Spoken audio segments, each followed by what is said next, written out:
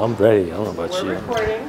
All right, guys, welcome back. So if you're planning to sell a property for $5 million or more in the city of LA, expect to pay a minimum of $200,000 or more in transfer taxes alone.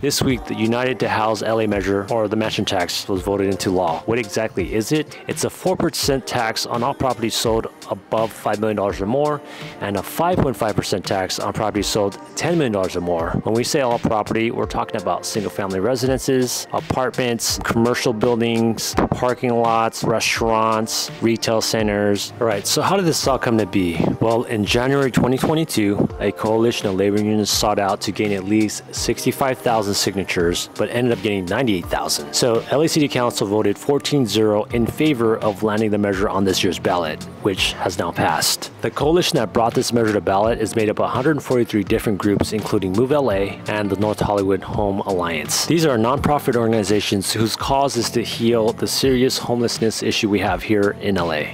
LA's Director of Alliance for Community Transit, Laura Raymond, said that the tax revenue raised will also fund the internal oversight of how these tax dollars will be spent. All right, so let's talk about some pros related to this measure. This measure will create 26,000 homes for people experiencing homelessness. It is believed that it will affect another 69,000 people over the next decade, so as well as keeping 475,000 at-risk renters in their homes. The initiative is also expected to generate some $800 to $900 million a year to help subsidize housing, preserve affordable homes, guarantee counsel to tenants in eviction court, and subsidize other progressive priorities. Now let's talk about some cons. So neither of our candidates for mayor have backed this measure. Karen Bass, including Rick Caruso, have their own plans to combat homelessness. In 2016, proposition known as Triple H was also voted into law. Measure Triple H allowed for $1.2 billion in funds to go to building some 10,000 units to support housing for the homelessness in LA. When it was voted into law, a unit of housing costs around $350,000 to make, but now that cost has swelled up to over $600,000 per unit. Opposition to this measure include many organizations such as the Apartment Association of Greater LA, the Black Business Association, and the California Hispanic Chamber of Commerce. This may get passed down and directly affect the middle class because prices will increase on apartments, groceries, food, and more to absorb the cost. One city councilman has proposed a measure that will require LA to prioritize emergency temporary shelter as opposed to permanent housing production. This measure would make street encampments illegal across the city if there's enough shelter offered. But in the meantime, Measure ULA has passed and these taxes will go into effect starting April 2023. So this measure, also known as a mansion tax amongst Beverly Hills realtors, could potentially slow down the market and continue to cause people to move out of California because they're sick and tired of paying already high taxes. So if you have a property $5 million or more and you're looking to sell it, you should probably do it before April of 2023, or you're going to see this 4% plus transfer tax added onto your closing statements. Are you guys for or against this measure? Do you think this is going to benefit most people? Hit me in the comments below.